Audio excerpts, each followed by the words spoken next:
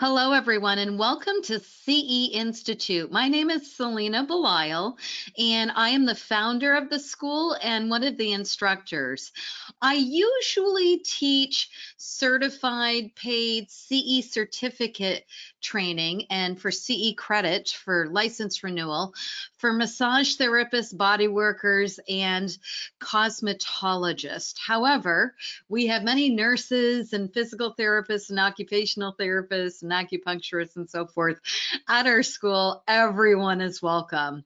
I am a certified holistic aromatherapist, and I received it was a 1-year training that I did. I'm also a certified and licensed massage therapist, but my holistic aromatherapy certification was back in about 1996 from the New England School of Aromatherapy. It was a 1-year program where I went through a lot of training about the whole distillation process and reviewed several different essential oils in detail to learn more about their efficacy. And today I came across a study that was completed in August of 2018.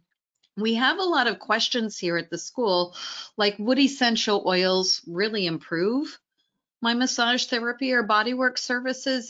Doesn't this just smell nice, or it might be a little bit relaxing or something? And I thought this study was a really nice show of effectiveness because they performed massage on a surgical nursing team, okay, in this study. And they had some wonderful benefits with it.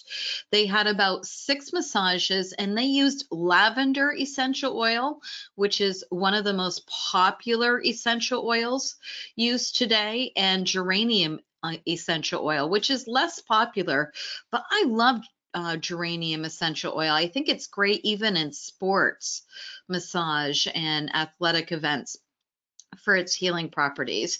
They used about a 1% concentration. So there was about 99% host oil with 1% essential oil in what was applied to these nurses during their massage. And they had 6 massages. And one of the things that they measured with the nurses was their heart rate and blood pressure. And in the results they published, there was a significantly statistical reduction in heart rate and blood pressure levels after the massage sessions. So for those of you who have stressed out clients and you want to provide a little bit more stress relief, maybe that you know that they're just really have maybe some anxiety, or there was some issues, personal issues going on that's creating heavy burdens for your client, and they're there for a massage because they just need to unwind and get out of their body and get out of their world for an hour, or whatever brought them to your office. Just know that using essential oils can enhance the massage service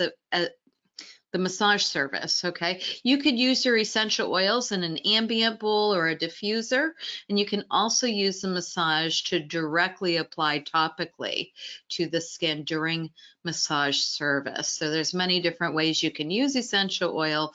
Of course, if you apply it topically to their body and they don't shower after the service, they get to take that aromatherapy experience home with them. So again, my name is Selena Belisle. I'm here at CE Institute. It's CE as in continuing education, ceinstitute.com. We do teach aromatherapy, bodywork, and massage services here at the school, and we'd love to see you in one of our classes. Until we do, be safe.